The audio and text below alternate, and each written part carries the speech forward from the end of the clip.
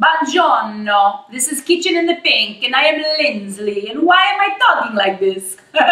I'm talking like this because we are going to make pasta today. Ooh, yes indeedy. I love Italy, and I could eat pasta every single day, but I would be a really, really large person then. Yeah, so I eat it now and then, and I love to eat it. So today we're going to make homemade pasta. Now, it is not as hard as you would think, and today we're going to make gnocchi, and specifically a sage truffle parmesan gnocchi. Now, normally a lot of gnocchi is made with potatoes, but we are going to use flour and make a gnocchi with flour. So let's get started. I have my KitchenAid mixer, and I've got the dough hook in here. Now, you do need to make this with a dough hook. You can try to do it by hand, but I would invest. I mean, this is like the best thing I ever bought. Actually, my mom bought it for me, which is so nice. But the KitchenAid mixer, it's so great. They're usually around $350, $400, and it's probably the best investment you could ever make in your kitchen, so you will use it all the time. So I got the dough hook in, and I'm gonna make this with a mixture of semolina flour, which a lot of pasta is made from, is semolina flour. You can get it online, you know, and have it delivered to you. And also regular flour, so that'll be the mix. But first, I'm going to put my ricotta together because we are making this with ricotta, which is so good. You can buy it at any grocery store. This is actually like handmade ricotta from Bristol Farms, which is a very fancy supermarket. Very fancy, but I love it. So what I'm going to do is put 1.5 pounds of ricotta in here. So each of these containers is a pound. So I'm just going to measure out 1.5 pounds. I'm going to do as best as I can to be kind of accurate. I need a spoon. Ah! Try to have all my ingredients and stuff ready to go, but you know, it's not a perfect world, people. What am I going to do? Okay. 1.5 pounds of ricotta. Done. Ugh, it smells so good. Okay.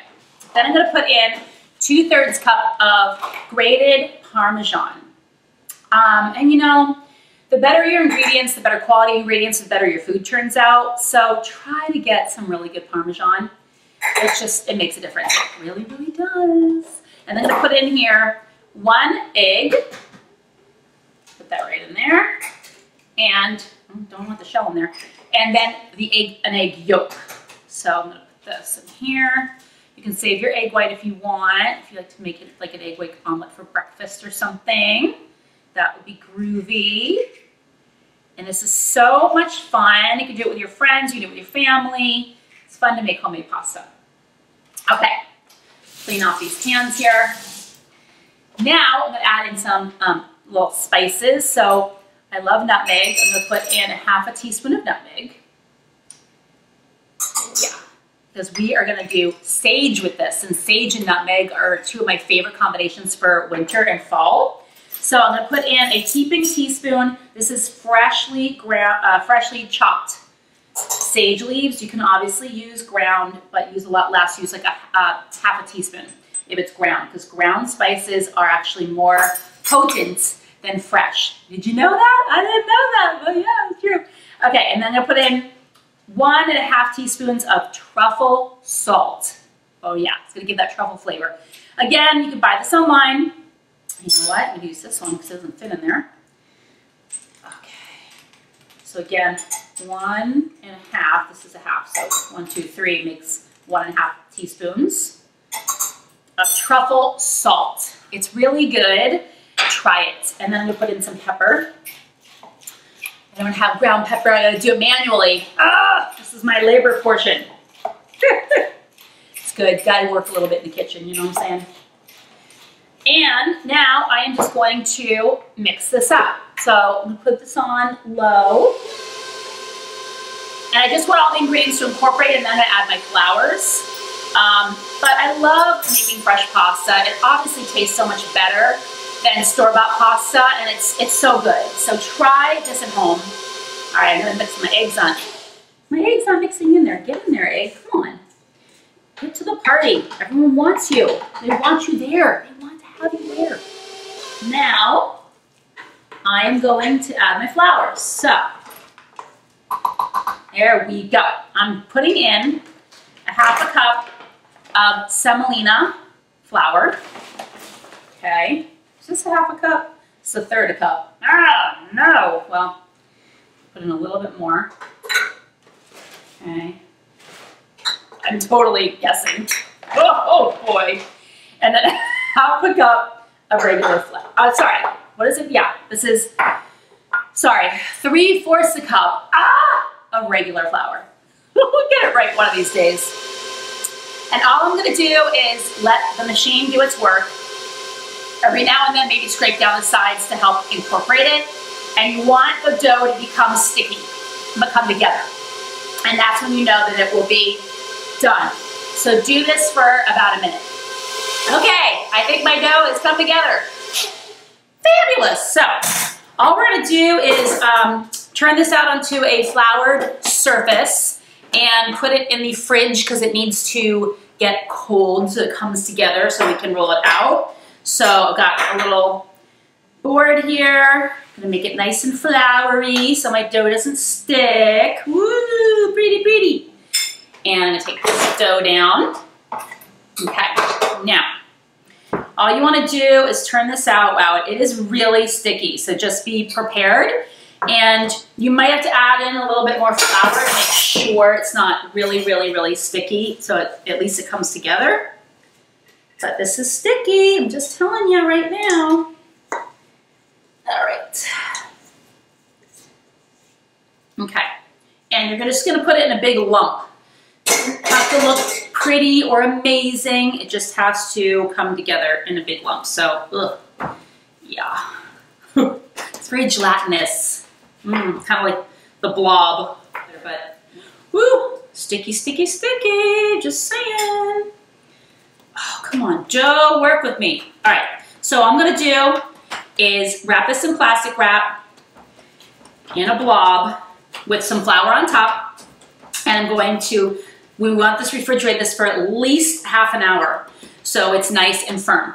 So do that, and when we come back, we'll make our gnocchi. All right, who is ready to make some gnocchi? Oh, so exciting. My dough has been firming in the fridge. I'm gonna hope and pray that this is gonna work because it does, the dough is really sticky, and I want to just let you know that that's okay. You're gonna be like me. You're gonna be like freaking out. Well, maybe you'll be smart. You won't be freaking out. We're gonna be like, dough's really sticky. I don't know about this. Okay, got my dough. All I'm gonna do is I'm gonna cut this into 4 pieces. Okay, so like section it up. There you go. All right, and now I'm going to take a piece because I'm going to work with it. I'm going to put my other, and what I'm going to do actually is I'm going to put this back in the fridge. I really want my dough to be cold and chilled because as soon as you start working with it with your hands, it starts to warm up because your hands have heat. Yeah. So, oh, okay. Put that away to chill, and here I've got a piece. So all I'm gonna do is sprinkle the flour, sprinkle your hands with flour so you don't stick, and I'm just gonna roll this into a log. And now what you wanna do is you wanna roll side to side. You don't wanna be rolling like this. You can do a little bit of that, but you really wanna be like lengthening it. And to be honest, I can pretty much just kind of crimp and smush it and make it long. And you want it to be about 1 inch width, actually 2-inch width. And when you cut it, really important, you want it to all be the same width, because when you cook it, if you have pieces that are bigger than others, it's gonna cook all wonky. And you're gonna have some pieces that are al dente, some that are overcooked, and you're gonna be like, oh no. So this is actually very malleable dough. So there we go. It's about ready, about the same size. And all we're gonna do, take my smaller thing here. You can use a knife. You don't have to have fancy equipment. And you're just gonna cut little pieces. See how cute? It's my little gnocchi. And I'm gonna put this on a floured baking sheet. I put a little wax paper on there so it just doesn't stick. And again, they're like little squares of love. Really try to keep them to be the same size. I'm actually gonna leave one here above this as like a diagram because I'm not so good about sizing it up necessarily. So leave one maybe next to all your stuff so you can size it. And keep doing this until all your dough has been cut. Now what you can do is you can freeze this dough. You don't have to make all the gnocchi all at once. You can keep it in the fridge. So fresh pasta in the fridge lasts about a week, which is great. So you can keep these on the side and cook them up later in the week. Or again, you can freeze it, but nothing is more delicious than fresh pasta. So when you're ready to cook this babies up, do it. And in terms of how you could serve them, you can just boil them. It takes very quick to boil. As soon as they, you put them in boiling salted water, and as soon as they start to pop up, they're done. You can take them out. And then you can saute them in a pan with a little butter. You could use traditional tomato sauce. You could also do a pesto, which was one of my sister's favorites. She loves gnocchi with pesto sauce. Oh yeah, super good. So keep doing this, keep making your pasta pieces, your gnocchi, and then when we come back, we're gonna cook them up, okay? See you soon. Woo!